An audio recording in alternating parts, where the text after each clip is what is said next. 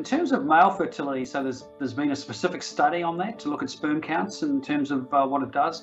In fact, there was a slight increase after 2 doses, but not statistically significant. So it makes no difference in terms of sperm counts. Fertility, of course, takes longer, and that study's ongoing. In terms of women, pregnancy rates don't seem to have changed, so the anecdotal evidence would tell you that there's no difference in terms of fertility for females. This is specifically for the mRNA vaccines I'm talking about.